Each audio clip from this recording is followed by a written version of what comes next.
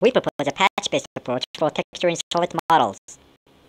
Our method can synthesize consistent solid texture models with little memory and computation.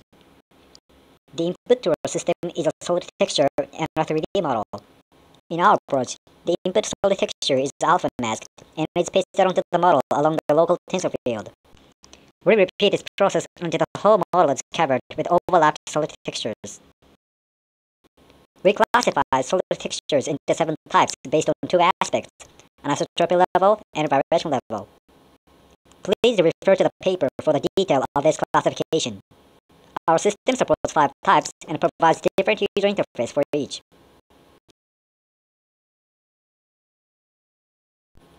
This type corresponds to the well-known anisotropy textures. In this case, the user only specifies texture scales. The user can put and move texture patch on the surface or on the cross-section of the model, and can adjust the texture scale interactively. After the local texture scales are specified as several positions, the system fills the model with a texture while considering such user-specified texture scales.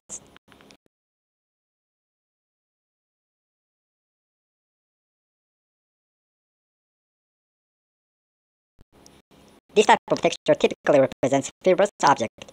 Its appearance is the same in the 2 directions, but different in another direction. In this case, the user specifies texture orientation by drawing strokes on the surface or on the cross-section of the model. Then the user specifies the texture scales, and finally the system fills the model with the texture.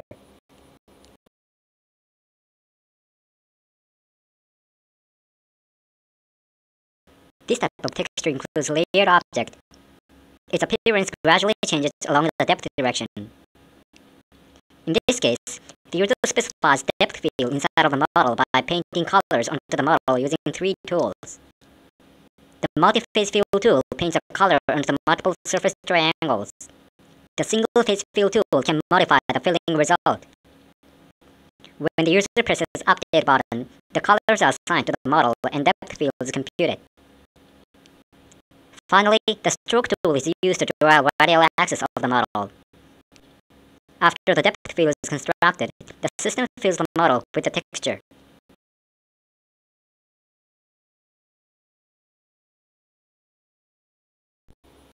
This type of texture includes flattened fibers. The appearance differs in all the 3 directions. In this case, the user first specifies the depth field. Next, the user draws strokes onto the isosurfaces of the depth field. Finally, the user specifies texture scales, and the system fills the model with the texture.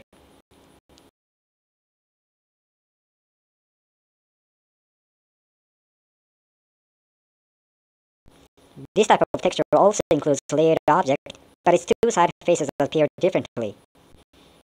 The modeling process is identical to the previous type, except that texture scales are derived automatically from the depth field.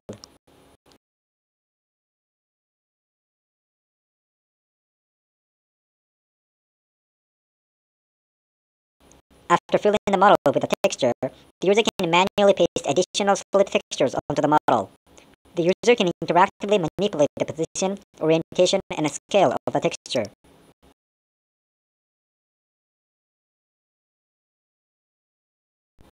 In the remainder of this video, we show some overall results. The user can interactively cut and see the interior of the solid object. Our method is particularly suitable for modeling natural objects such as fruits and vegetables.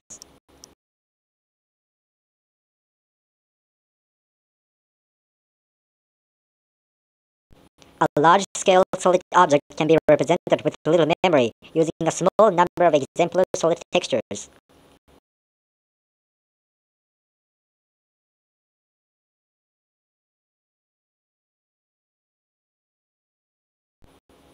Our models are consistent, and we can see the cross-sectional patterns changing continuously.